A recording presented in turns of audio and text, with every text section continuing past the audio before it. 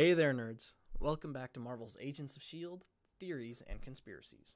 I'm your host, Brian, from Good Nerd, Bad Nerd. This week on Agents of S.H.I.E.L.D., a lot happened. Fitz finally got his groove back. Agent Tripp was able to get out into the field, get some action, and ended up shot. Bobby and Hunter had a little heart-to-heart moment. And the Ward brothers got to play in the dirt. And let's not forget, Skye's two dads had a face-to-face. But as great as all of that was, the important stuff this episode revolves around Daniel Whitehall and Skye's dad. First, let's start with the Diviner and the legend surrounding that. Now, according to Daniel Whitehall, the Diviner seems to be from a legend about a star falling to Earth and the blue angels that came to the world, that came with it to save the world. The blue angels presumably are the Kree, but we'll see about that. Now, of course, Skye's father corrects Whitehall and says that it was to end the world, but save the chosen few, and the Diviner with the device to select them. Not just that, though. Skye's father confirmed that it was a combination map and key that would activate some sort of machine. Now, to me, this sounds like confirmation of Terrigenesis, but on a global scale.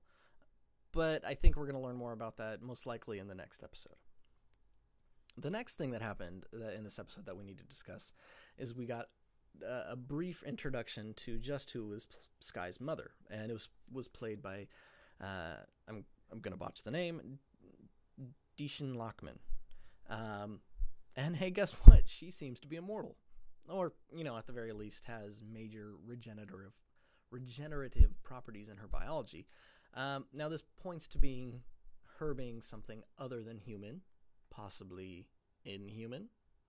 Sadly, Whitehall experimented on her to see what makes her so special, and apparently it was her liver, kidneys, and every other vital organ he could take out of her and implant into himself. She became his kind of organic fountain of youth. But hopefully we will get more of Skye's mother, hopefully in flashbacks, just to provide some more detail about their past and Skye's past. The last thing that I think is of significant importance is, hey, they found Attilan. Coulson's plan worked perfectly. Sorry, Tripp. But it's not where I personally expected the city to be in the Himalayas. Now, of course, Attilan was known to move around. I mean, the city was basically a giant spaceship. And there were a bunch of offshoot Inhuman groups. So, it's still possible it is Inhuman related. There are two theories about where this city is actually located in the show. One of them is South America, but it's hard to know based on the screen capture if it actually is in South America or if the map on the screen was still just turning and it just happened to have the match found while South America was on screen. And the other one is that it's in the Mediterranean somewhere, and that's based on kind of the preview in the images. So I'm just going to go with the Mediterranean theory for a moment and see what that would mean. Well, what it could mean is that the city actually isn't Attilan at all, but it's something else, and that we're not actually going to find the Inhumans. We're going to find the city of Olympia, and the group that lives there are the Eternals.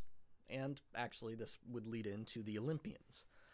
Now, who are the Eternals? I think that is a big question. The Eternals are an offshoot of the evolutionary process that created sentient life on Earth. Now, that's complicated, but the original instigators of this process were the alien Celestials. We've talked about them before. We saw them in the Guardians of the Galaxy.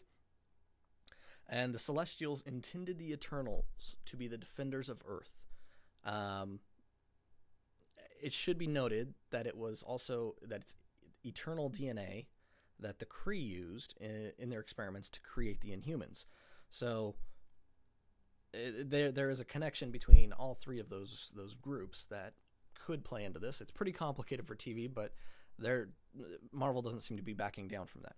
Now, if the Eternals kind of have a familiar feel to them, especially some of their older images and comics, that's because they were created by Jack Kirby, who also created DC's New Gods. Now, it's also important to note that the Eternals in Olympia, their home city is on top of Mount Olympus in Greece, and it basically was a portal to the actual Olympus where the Greek Olympian gods lived. And yes, I am talking about those Olympian gods: Zeus, Hera, Ares, and Hercules.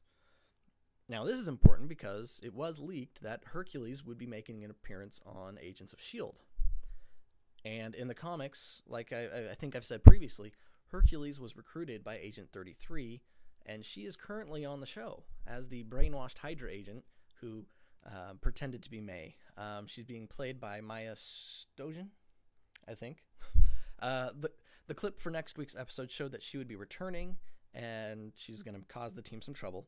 So it makes sense that if she's involved and there's a possibility of us running into the Eternals or the Olympians, that this may be how Hercules is introduced to the team.